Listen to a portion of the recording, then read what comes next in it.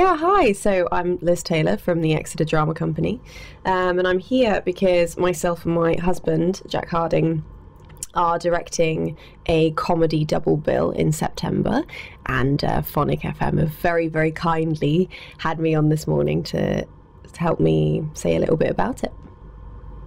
So it's described as an evening with two playwrights. Yes. So is the sort of background about the playwrights other than the two plays? No, so we really struggled on how to name it because it's a comedy double bill, and the names are quite long. So we thought if we focus on the playwrights themselves, because they're quite well known and they're very, very respected, that might be a better way to bring people in rather than just the names of the plays themselves. But it is just the plays that Yes. on the evening? Yes, it is just the plays. So how did you decide on those two plays, or was it just a compromise of some kind, or what was the background to it? Well, so my husband loves the Real Inspector Hound. He's been in a few productions of it. He has a long history of doing amateur dramatics, so he has always wanted to direct the Real Inspector Hound, and I was a little bit unsure, but I read it and I was absolutely blown away. I think it's a remarkable piece of writing. So then the issue was finding another comedy one act to go alongside it, because the Real Inspector Hound is actually quite short. It's not a 3-act, 5-act play. It is just the one act within itself. So we needed to find something to accompany it. So I went away and I read quite a few things, and I settled on Parcelain and Pink by Scott Fitzgerald because I love Fitzgerald. So it seemed to match quite nicely. So that's the one that you're directing? We're both co-directing both of them? Yeah, we're both co-directing both. Right. So the Parcelain and Pink, it started as a short story, I think I'm right, or was in a magazine. So it was or was it? Do you think it's always been intended as a play? I don't think that it has, to be honest. If you read the script, it's very obvious that Fitzgerald is a novelist. He does a lot of really heavy descriptions, lots of long stage directions. So it would make sense if it wasn't intended to be a play. It is also quite short for a play too, so that's why that one's going first, and then Real Inspector Hound is following. So have you had to rewrite it at all, select which words you're using? Not particularly. I think there's one or two words that we might have had to change in either of the plays, just because in Parcelain and Pink something might have been outdated. So in Parcelain and Pink, the story follows a young girl who stays in the bathtub for the entire play on stage. It's a case of mistaken identity. It's very witty, very funny, but a few times she has to sing songs, and those songs aren't really known anymore, so we've had to pick things that might be a little bit more popular, not necessarily modern, but things that the audience might know, because it was intended as songs that the audience would know. So it was 1920s? Yes, yes, very jazz age. So which sort of songs? I mean, this is interesting because phonic's mostly a music. Yes. And the presenters, well, speaking for myself anyway, we have to think about what a modern audience is going to want to listen to. So this is interesting. What were the original songs, and the songs you thought that wouldn't be familiar to an audience? I honestly couldn't tell you. I've completely forgotten their names, but it was quite old timey. It was things that rhyme, very rhyming couplets, and very jokey, flirtatious, kind of jazzy music. But there's no music accompanying it, so it's all the actress on stage singing. So we wanted to give her something that she could also sing along to, that she knew quite well. So we're thinking of potentially picking something like Come Fly With Me by Sinatra, something that people will know and that the actress will feel quite comfortable singing along to. Right.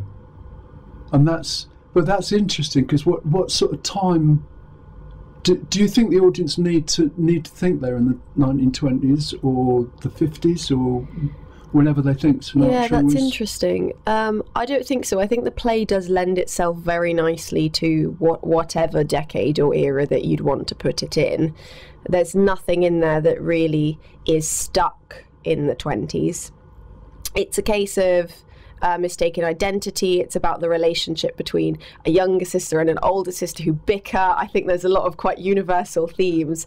We can all relate to a younger sibling or an older sibling that's just really annoyed us. I think that's what's beautiful about the play. There's themes in it that go across all eras. So I don't think that we would need to be firmly in the 1920s for it to work. Okay, so the audience can make their own mind up about when it is. Yeah, pretty much, yeah. I mean, as I said, the main character spends the entire time in the bathtub, and apart from that, there's only 2 other characters, so things like costuming, that's not as difficult, and it's set in a bathroom the entire time, so in terms of set building, if we want to put it into a single era, again, it's not as difficult because we've only got the one set, and we only need to costume 2 people, so it's not that difficult to put it into an era itself. Right. So you're using just one stage for both productions, so that the bathroom is removed, presumably. Yes, in time for the... So we'll remove the big tub. We've Right. had to source a tub. A very kind gentleman on a Facebook page was giving a bathtub away for free, so that was very lucky. Oh, right. Otherwise, that would have been very tricky. And then all we'll change is the backdrops and then move the furniture on for the Real Inspector Hound. Because the Real Inspector Hound doesn't require any set changes, really, so... that will be quite nice, quite easy, hopefully. Fingers crossed. Right, so tell me more about that one then. The Real Inspector Hound. The Real Inspector Hound. It's absolutely brilliant. So the play follows 2 play critics, and they're going to sit slightly off stage. And the 2 play critics have come to see a murder mystery whodunit play. It's very cheesy, very hammed up, and one of the critics is quite enjoying it, and then one of the critics thinks it's a bit too cheesy and a bit too typical. However, things within the play start to go wrong and they get embroiled into the play's mystery. It turns into a play within a play situation, and there's hidden identities, there's mysteries. It's very, very good. It's very clever, very well thought out, and all of the cast are absolutely blown away by the writing of Stoppard. I think he's absolutely brilliant as a playwright. He was the one that wrote Rosencrantz and Guildenstern Are Dead, which I think is probably his most famous play, but he's an absolutely brilliant playwright, and hopefully we'll be able to bring that to life. Well, that sounds really good. You've got two samples. Absolutely, yes. So I'm gonna line one of them up now. This clip is called Radio Hound. So shall I just play it first? Absolutely, go for it. Yeah.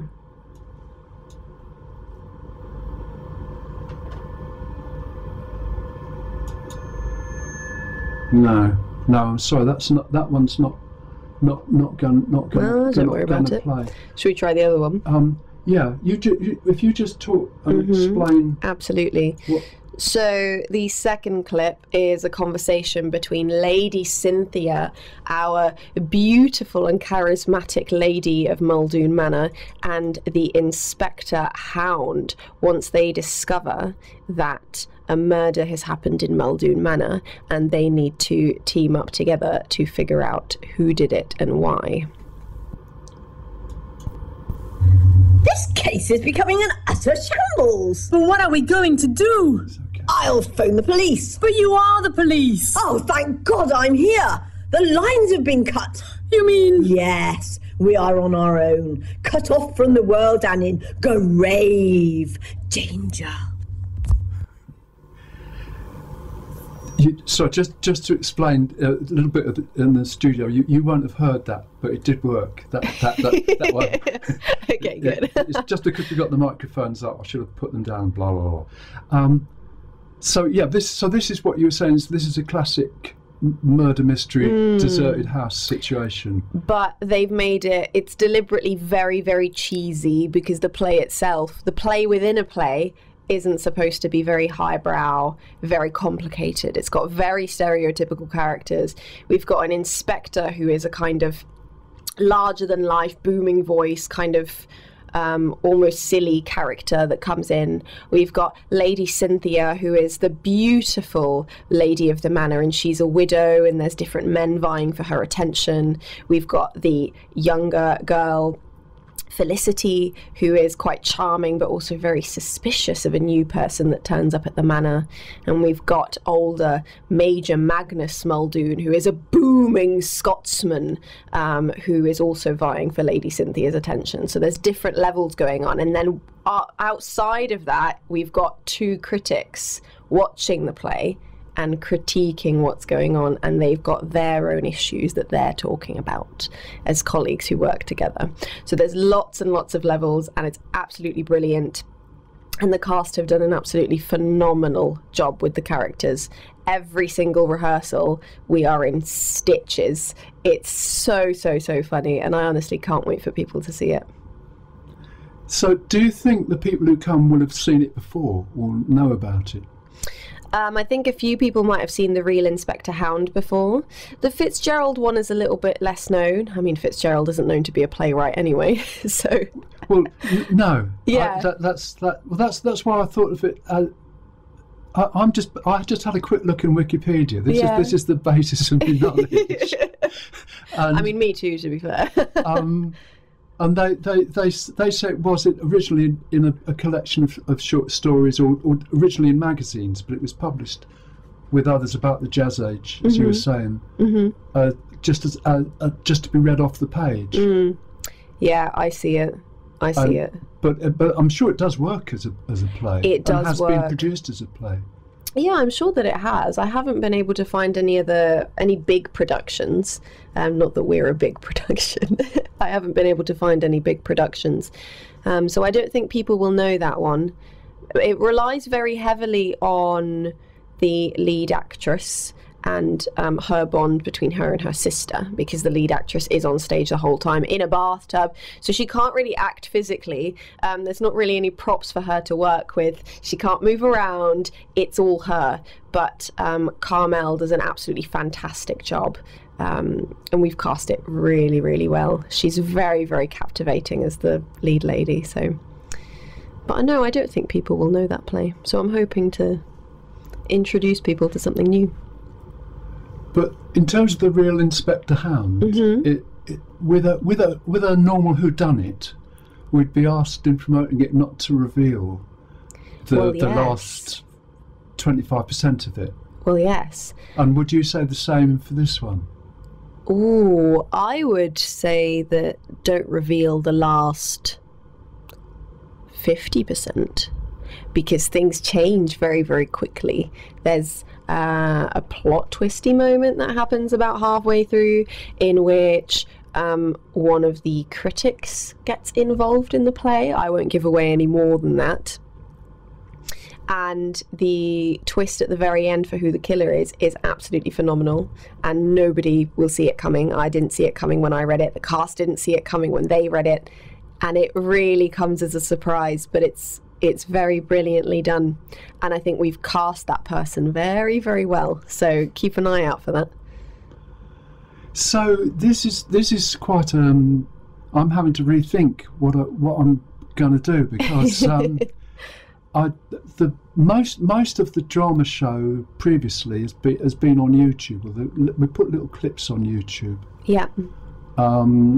And my idea is to sort of try to go towards the way the music people promote concerts, events and so forth, but with theatre, with live performance.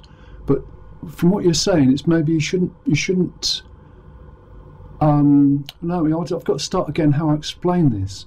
Obviously a band is not just going to play their greatest hits so that the audience get the same tunes they already know. They'll try and introduce some new ideas. But in general, if everybody knows the lyrics to the songs. It doesn't matter. So radio can play singles or album tracks ahead of a live performance, and that works okay. But in terms of theatre, it's quite an open question how much of a sample you give. When you've brought one quite short sound clip, which gives the atmosphere of the main play, let's say, but you're more or less saying the sub-play should remain a mystery.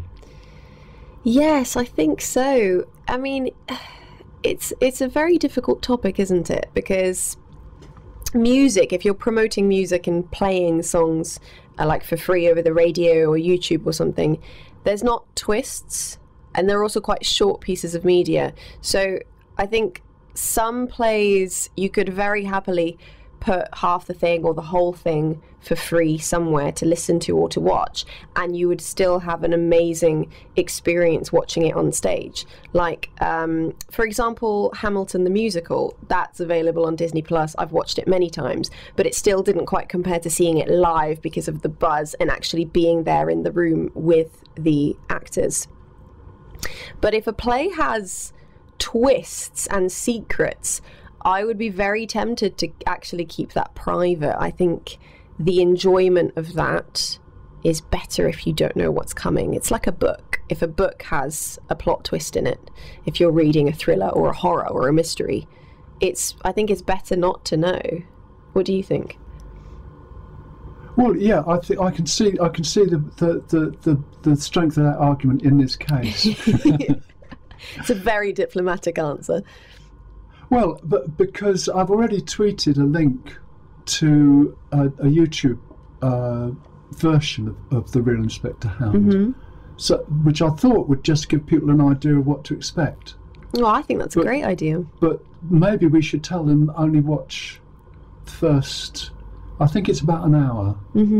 So what we're saying is that it might be better to watch 20 minutes. Yeah. If they're making their mind up whether to come to Long Down or not. Absolutely, yeah. First 15, 20 minutes. Not watch any more than that.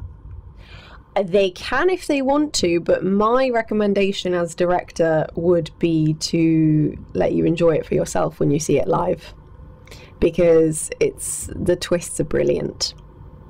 I think people can watch it if they want to. It depends. Some people are really fussy about spoilers, aren't they? Like my husband, the co-director, won't even watch trailers for films. Oh, gosh. Yeah, I know. It's really frustrating. Whereas I like... What's his thought about that, then? He doesn't want to be ruined whatsoever. I think the source of this comes from... was it the Star Wars The Phantom Menace, when Darth Maul's lightsaber was revealed, that it had two ends, and that was a big deal, and they revealed that in the trailer, and he watched that as a kid, and now ever since he refuses to watch trailers because he got really upset that they revealed something so cool in the trailer that should have stayed in the film. And he now stubbornly refuses to watch any trailer. He won't read reviews about anything before he goes to see it. He will just see the thing. So there's lots of classic drama that he must have seen before, and will he go and see it again, another version of it? Yes, he'll go and see it again, especially if we're talking theatre, or if there's things being remade into films or TV shows. He will definitely go and watch it again just to see how different the current version is. But he knows that he already knows exactly what's going to happen in the story. So I think his enjoyment is definitely lessened by that. But I think a lot of theatre goers, if you're going to the theatre, unless you're seeing something new, I don't think people mind. I mean, people know what's going to happen when they go and see a Shakespeare play. We know. If you go and see Romeo and Juliet, you know. But the enjoyment is actually seeing the actors on stage and being in the room with the performance itself, I think. Right, but in this case, we're going to say it's better if you don't know. Yes, I think so. In this particular case, I mean, feel free if you're somebody that doesn't mind spoilers. Feel free. But if you in any way mind spoilers or knowing what's going to happen, I would just recommend like the first 15-20 minutes and then leave it there and wait and find out for yourself. Right. Well, just going back a bit to Parcelain and Pink and Yes. Scott Fitzgerald. Yeah. The other thing I found out just looking in Wikipedia was that he, at one stage of his career, tried to be a Hollywood scriptwriter, but didn't do very well at it. Really? I don't know. So you haven't come across this bit of it? No, I haven't. Because that was what was written down there. Well, we got plenty of time because the performances aren't till the end of September, Yes. pretty much. Is So that right? on the 25th of September, we're in Tedburn St Mary Village Hall, and the 26th to the 28th of September, we're in Longdown Village Hall. So we do have some time. Well, I'll try and find out if you would do the same. Just find out a bit more about Scott Fitzgerald as film script writer. Yeah, absolutely. Because if we're saying that this does work as theatre, It does, yes. But it also worked as a magazine article or item and as a short story. So it's interesting how he thought about when he was writing deliberately for film and what has happened to those scripts. Film in the 20s and 30s was very different. So I did a film degree, and I actually looked a lot into this period of cinema. Scripts would have had to have been very simple, very short, which Parcelain and Pink is. It is simple and it is short, but it does need to be a lot simpler, a lot shorter, a lot more entertaining and dynamic. Sound only came into cinema in 1927, so everything that he would have written in the script would have had to have been written on the screen, and then the film would have come back in, which does complicate things massively. So you can't use words or dialogue. No, so he that's couldn't. not where he's starting from, is No, it? so he couldn't have had massive, beautiful sentences because people aren't going to read that. Everything was quite short, and it was very, very light on the writing, very light on the dialogue, precisely for that reason, because people didn't want to go to the cinema to watch a film to have to read things. It had to have been very physical, very visual, with a few bits of dialogue in it. I say dialogue, in inverted commas, because there wasn't sound. After 1927, things did change, but they were still very much experimenting, I would say, with how it worked, with how dialogue actually worked. So in older films, you'd have dialogue coaches and accent coaches, and people would talk in very specific ways. People would talk in very specific ways in silent cinema as well, so that you could kind of lip read sometimes. A lot of silent cinema stars really struggled with the transition into sound, because some people had it. Anyway, I'm ranting about sound, but no, this is interesting because I can't remember when it was, what the date was that he was writing for Hollywood, but I'll try and find out more. Yeah, it would be interesting to see, wouldn't it? Because I can absolutely see why a novelist would struggle to become a scriptwriter. Even now, a novelist would really struggle to become a scriptwriter, because you really have to strip everything back. I think as a novelist, you focus on descriptions and feelings, and what you necessarily you have to infer things if you read a novel. A script, it's very much you hand people the characters and the dialogue, and you let them perform. You let the actors make the inferences for the audience. I think that's how I interpret it. So I think novelists would always really struggle being scriptwriters, let alone in an era where films were much shorter, dialogue had to be much more carefully put in, and even actors struggled to be in films, let alone the people who would write the scripts. So that's very interesting to think about. I do wonder what year he was trying. Well, we'll find out a bit more during September, perhaps. Yeah, absolutely. I'm definitely going to go away and research that. I didn't know. No, well, I'll try and find some more references and see if we can find some more there. So how does that work with Parcelain and Pink then? Do you think he's provided more direction than you would expect from a script? Absolutely. So, okay, so if we printed it out on A4, the very first page of the script, about 50% of that page is stage direction and description, which is very unusual. And there's a lot of, you very much feel his presence and the way he wants things done. There's a lot of stage directions. There's a lot of descriptions and instructions within the script itself, which is not really how a script works.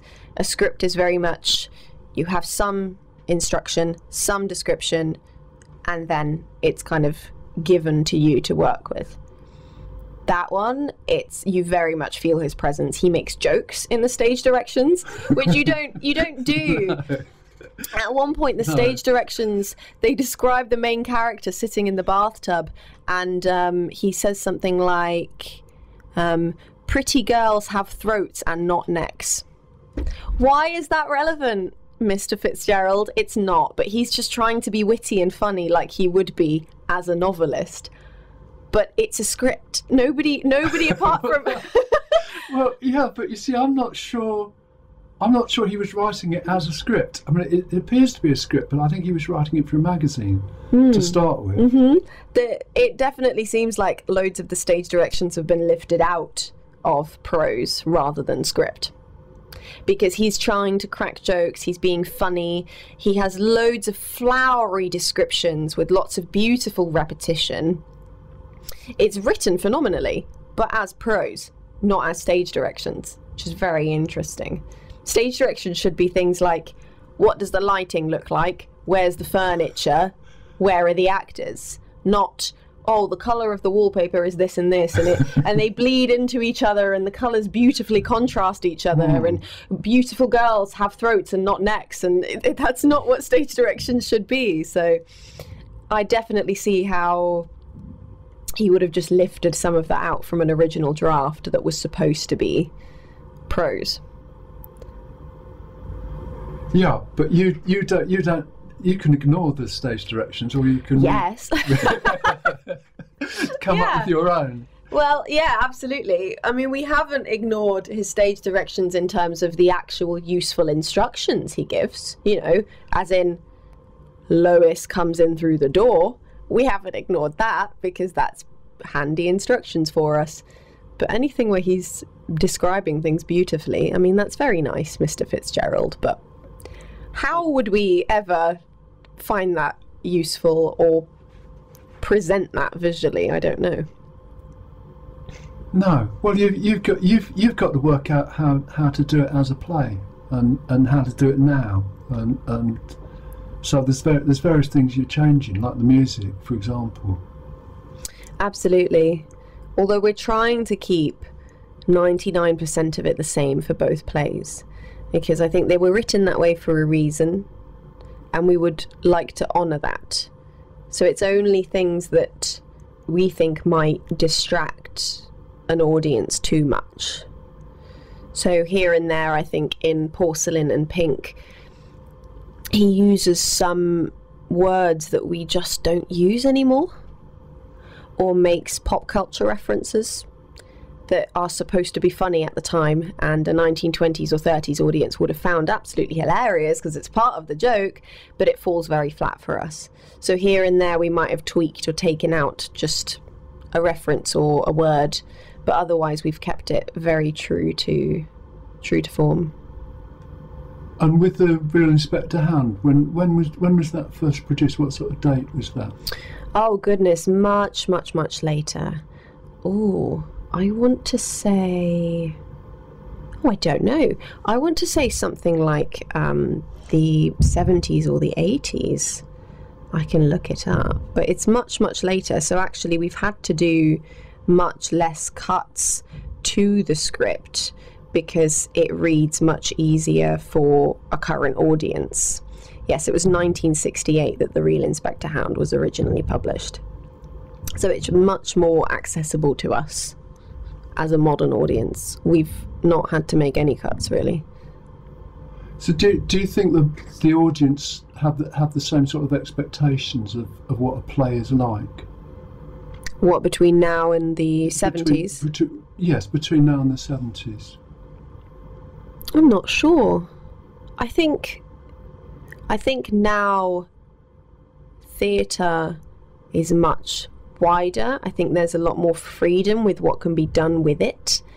And when you go, you sort of don't necessarily know what to expect in terms of traditional things that might be done. I think we use a lot more technology now. We might use a lot more music now than we did before. But I think the expectation of feeling that charge of being in the room with the actors and seeing somebody do their craft, I think is very much the same. I think that's why theatre is so special. And I think that's why it's stayed around for as long as it has. Is because for hundreds and hundreds of years, that feeling of watching somebody act and tell a story has been incredibly special, and I think that's the essence of it. The expectation of that has certainly stayed the same. It's just how it's packaged, I think. And I think the murder mystery family situation has continued on television. Yes. So much that the expectation of how those stories work is still very strong. Yeah, that's how stereotypes form. Stereotypes and cliches in film and TV and theatre, if things are around for a really long time. So Stoppard worked a lot of that into the play within a play. He played on stereotypes.